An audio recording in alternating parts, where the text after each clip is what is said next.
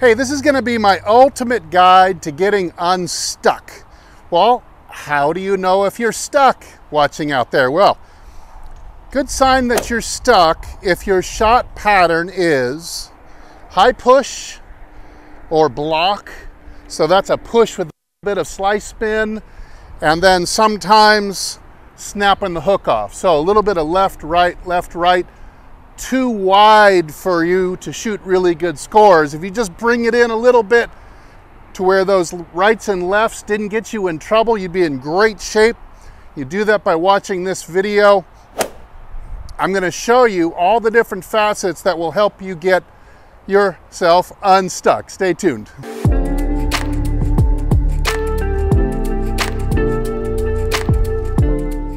Hey, this is Steve with HitItLonger.com. I continue on my journey to hit the ball longer and straighter than I ever have before. I would love to take you along with me. Okay, so first of all, let's define what stuck means. In this case, there's probably other ways you can be stuck or define what stuck is, I suppose, but we're going to call this being handle stuck, or in other words, if you're arriving here with the club trapped pointing out to right field, this is where everybody on TV wants to be, somewhere where the club is parallel to the intended line of flight. In other words, the laser beam coming out of your club points right to your target. So I would define stuck, and it's complicated, we'll go over it, but if you're way in here like this at last parallel, it's a really good chance that you're going to come into that ball this way and have to do some kind of flipping action. You don't get the response, you get those high marshmallowy puffball drives that just kind of bite, kind of maybe go sideways into the right rough and don't go very far. You know you're not hitting it as far as you should be. It doesn't feel right off the face, it doesn't feel solid.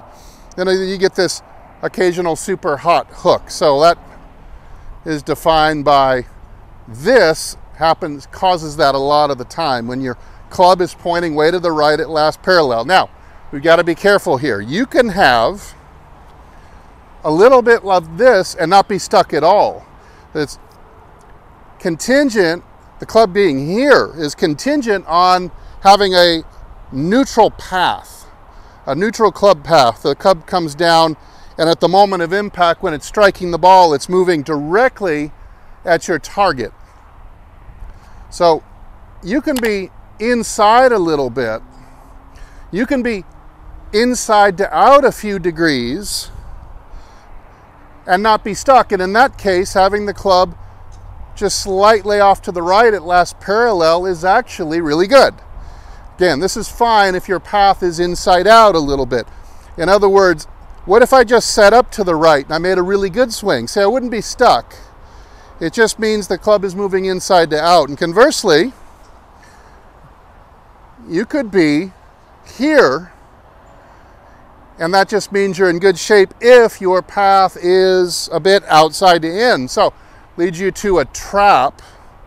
You could have the club dead straight and be stuck. So if your club was dead straight like this at last parallel, but your club was outside in, your path was outside in, it means you're probably a little bit stuck. If you're outside in, you'd really like the club to match that and be slightly outside the handle at last parallel here. We're after a response. We're after the head of the club coming around on time to square up with the face being square to your target and catching up to the left arm on time. Stuck looks like this.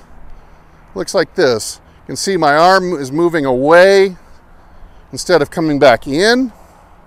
The handle is getting pushed to right field, deep into the swing. This is going to cause a lot of those blocks that a lot of people hit. So let's use that as our loose definition. Other people might define stuck being the arms, stuck behind the body. We're going to cover that a little bit too.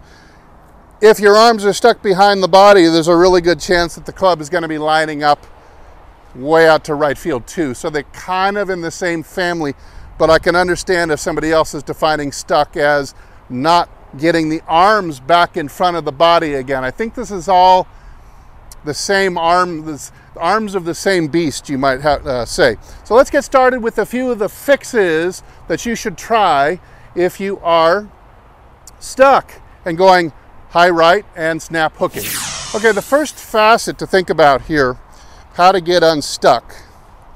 Remember that hopefully you're starting out with around 30 degrees of bend forward at the hips. And this is going to cover a big percentage of people who are getting stuck, is that they simply do not maintain this 30, even 35 degrees. Colin Morikawa might even be closer to 40 degrees. But if you are tall in your downswing, it's almost impossible to get the club to line up. You could be like Scotty Scheffler and be a little bit on the tall side, 25 degrees, and he maintains that, but he maintains it the whole swing. He doesn't lose any of that. See, I see a lot of people, a lot of my students, they might start pretty good, looking at like this at about 30, and by the time they get back down to the ball again, it looks like this, and this angle right here starts to approach zero. It might be 10 degrees or 12 degrees, 15 degrees. But the straightening up of the body is going to cause the thigh and the hip and the knee to occupy the space where this handle needs to go. Remember that the handle of the club needs to start turning left right about the time it reaches the right pocket of the right hip. It needs to be doing this, coming back to the left again. Now, how can you do that if your shoulders are now back and they're not over your toes anymore?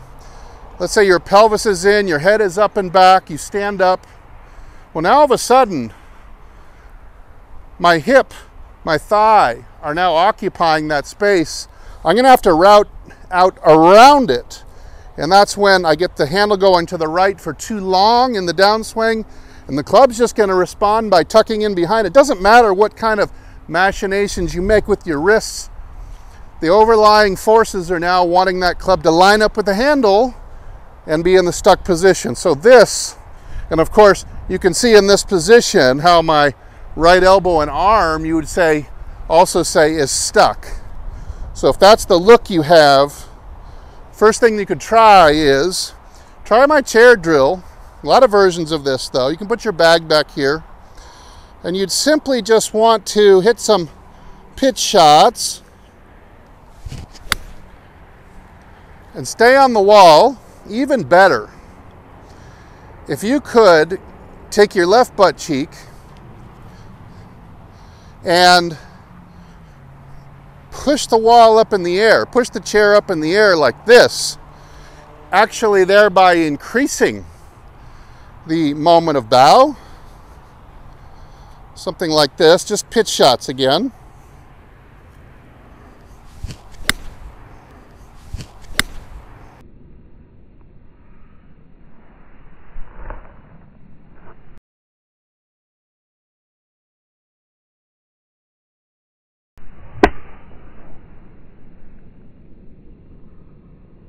You'll see, especially do this in conjunction with the next tip I'm going to give you.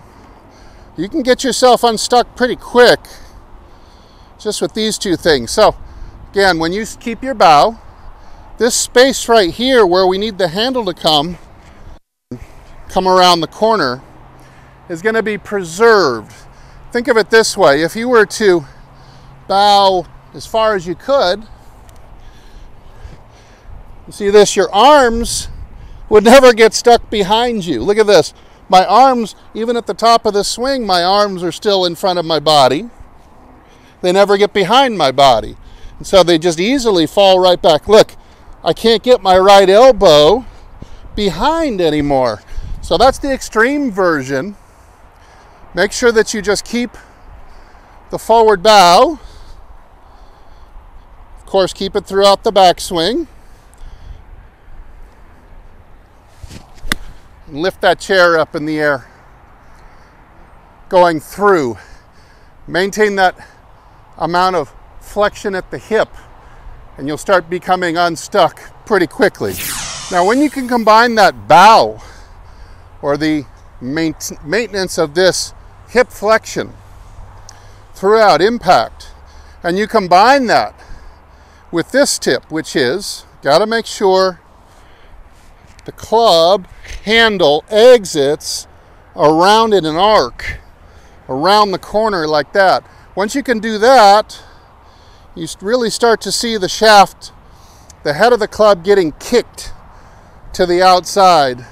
It's really pretty to see it line up when you got this going right. So we're going to go lift the chair and exit low and left around the corner. To a lot of you out there, it'll feel like you're hitting a pull. You're pulling it almost way out to in. So something like this.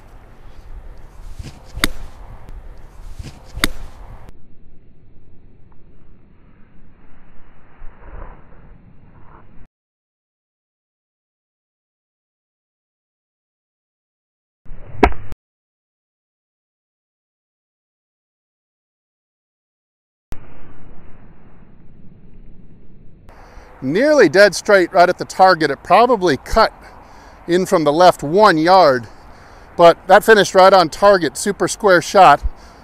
Looking at that in the replay, you can really see club head and the shaft was not stuck at all, but really getting a good, some people call it a tumble to the outside of the hands.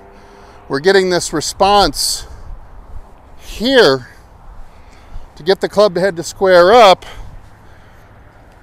get hit square, you get more compression on it, and better control of the club face.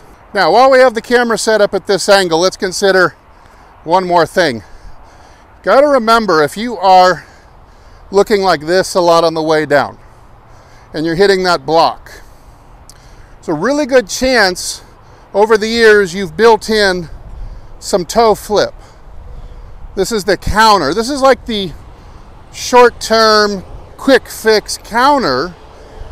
See how I'm stuck here, and I'm going to roll the toe over like this in order to play my inside out draw, which most people who are stuck, when they do hit a really straight shot, it tends to be a nice draw, which is great, but it just doesn't happen enough of the time to be consistent and repeatable, predictable. Chances are the first time you do this exercise I've just showed you, lift the chair. You can even get an early head start on that by doing a double butt cheek moment. Maintain it and turn the wheel around to the left, maintaining this leg off the ground. And when you combine that with this nice, neat, around the corner exit of the handle, you're going to have so much more squaring force, is what I would call it. The club is so much easier to get square from the extra kind of what you might call passive squaring force now introduced into the system. You're probably going to realize in a second you've been rolling the toe a little bit all along. So you're going to think that you're pulling it with an outside in path, but it's not. The path is straighter than it used to be, but still not outside in. But your face will be closed and you'll hit pull hooks. You'll say, well, Steve is an idiot.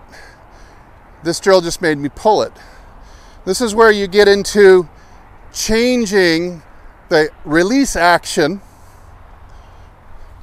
It can't look like this. Can't look like that at this point. Once you have all this squaring force in the system, got to release it like this, almost with the face up to the sky. Feels like your right forearm passes almost under. Now, look at this club face. Looks open, but it's square to the arc.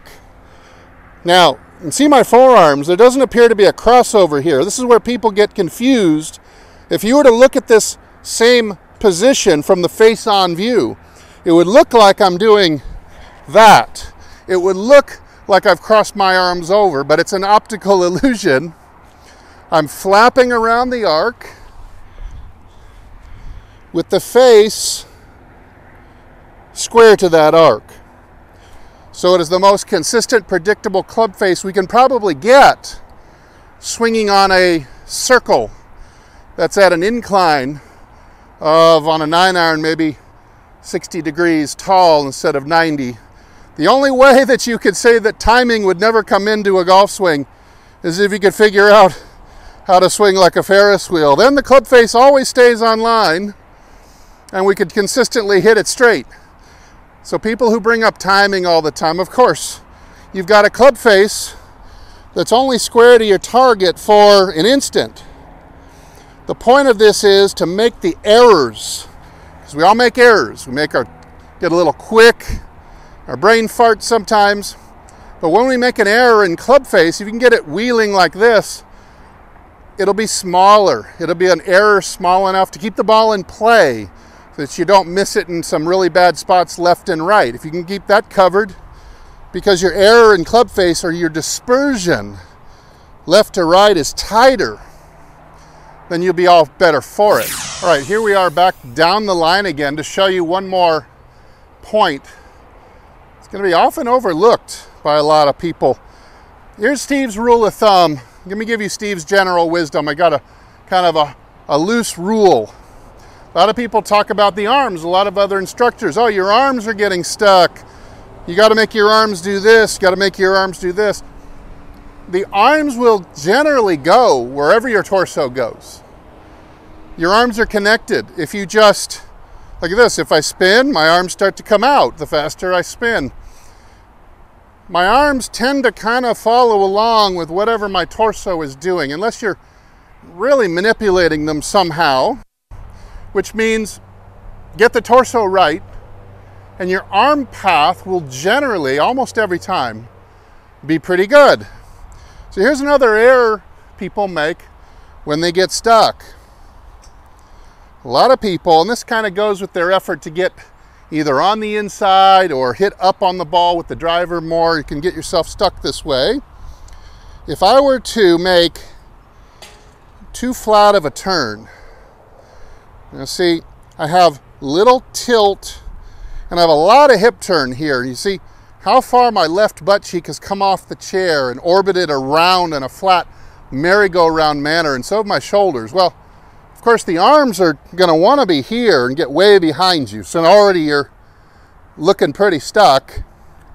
What would I have to do to get the arms back in front again? I would have to do an equal and opposite move like this, a big roundhouse, you know, like a figure 8 move I would have to make to get the arms back down. Or I could just manipulate. Like I said, you can manipulate the arms. So here I go. The main root cause here is flat backswing. The arms will tend to go way here. Now I can lift them. Hey, look, my arms are back in front of my body again. But I have a swing that's incredibly vertical and leftwards. It's kind of your typical over-the-top loop, and that verticality is not going to allow the club face to square it very easily either. So if you're looking to do that, now, again, you might even see the club shaft in this position, but when it's outside in, remember, it's still stuck if it's in this position. So you're still stuck. Now you're more vertical, and your slice on the big clubs is really going to be accentuated. So those are really the only two solutions to deal with this issue here. Now there's one more, I suppose, and that would be, here's the same route. I'm going to turn very horizontally, and I'm going to separate my arms to fool the camera here. So now this measurement here is tripled in size. Hey, but look, my club is on the plane, right? But now the arms are no longer following what your body is doing. You're going to have just two separate, completely different wheels that you're swinging on that are never, you're never going to make them consistent. So the fix here, and again, you can see, if I were to add more tilt to this wheel, now watch this club's angle here. There's a flat turn. See my arms going behind me, and the club is nearly horizontal. But if I can swing this thing more this way. Now in this swing, you can see I'm tilting as much as I'm turning. My left butt cheek, this is maybe the key if you were to do an exercise like this on the wall at home. My left butt cheek is staying at home a lot more. Here, it orbits way off the wall. Now I've got to put that back somehow, which is unlikely. Most people who spin this way shift this way. And they're really stuck and really inside and really blocky and hooky. But if I can keep my left butt cheek at home and feel like my shoulders wind up more like a Ferris wheel than a merry-go-round this way. Now look at this club. It's got more tilt and less turn. And the effect is that it's keeping my arms from getting too far behind me as I make my backswing. So if they're less behind me, it'll be a very simple thing. If I can simply combine that with the first two tips, here's more tilt, less turn. Lift the chair, go around to the left. Your arms will be completely unstuck at this point, and it'll be very unlikely that you would see the club looking like this. You're going to see the club look kind of tipping to the outside right at this point. And that's when you're really going to hit it long and straight. All right, let's look at one additional way that you can get stuck. It's really tough to fix. Hi, Elwin. This is for Elwin. This is just manipulating the arm path starting down. You could be in great shape here. Now, if you were to do something like this and drop way too far under the hand plane, call it the curve that you should have the handle moving on coming down. But let's say you're in good shape here and you're going to do something like this, like yank it down, because somebody on YouTube told you this is how you get it to the inside and stop coming outside in and slicing, right? They want you to drop that handle. But remember Steve's first rule. The arms will tend to follow the body. If you just let them relax, and let them respond to the turn of the body. So here you have the wheel. My first two examples here, you have the wheel got more incline and more tilt this way. You can still screw it up by trying to pull it like this, which a few people out there will still do. In that case, you really got to feel that the handle is going to come out a little bit first this way. You see the natural shallowing effect. Not only does my elbow drop in front of my pocket better, but now all of a sudden I'm not stuck anymore because the handle of the club is getting out this way far enough so that it can crack back on time to the left. If you drop under, imagine this line, if your handle drops under it, you can see the natural reaction is for the shaft to stand up. You'd have to put extra force to crank it this way in this case. But let's say the handle goes down. It means at some point, it can't just keep going down, you're going to hit your heel. So at some point, you're going to have to return back to that line again, because that's the line that's in a direct collision course with the ball. So if you're down, you have to come out late, and there's our pattern again.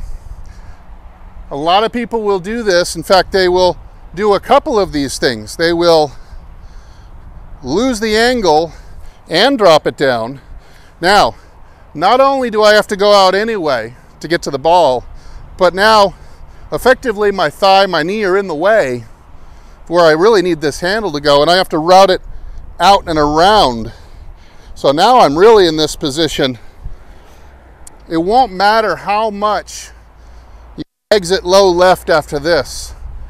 The exit will look great, but you're always going to be behind the curve because you're not going to catch up with being square on time. Your club handle stays, laser beam, simply stays pointing in right field just a little bit too long. You can crack it around to the left and you'll still be in a bit of a blocky position. So remember that rule. that the laser beam needs to start pointing to left field by the time that club reaches your pocket. All right, so to summarize, you want to get unstuck. Great way to do that is keep the bow of your hips throughout the downswing. Number 2, make sure you have enough tilt to the shoulders and hips to match the turn. If you have overly turned, you're going to probably get in some trouble. Number 3, make sure that you remember that the club is an arc, which means it has to exit around to the left. Remember, everything's on a circle. We're just hitting on a tangent to that circle, which we'd call the swing plane. And number 4, make sure that you allow the arms to relax a little bit so that they kind of just respond to your torso. You don't want to manipulate the arms. It means that your torso is probably off if you're trying to manipulate the arms.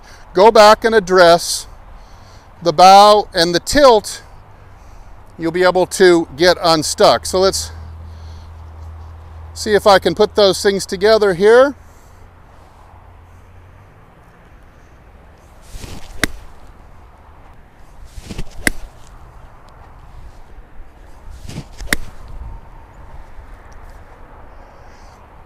Let's look at that one in slow motion. You can really see how the club doesn't look like this, but instead it resists dropping under my right forearm where it would get stuck, but instead shallows. But then as the handle starts to curve, it resists dropping anymore and starts to tip out, or tumble as other teachers would say, this way on time.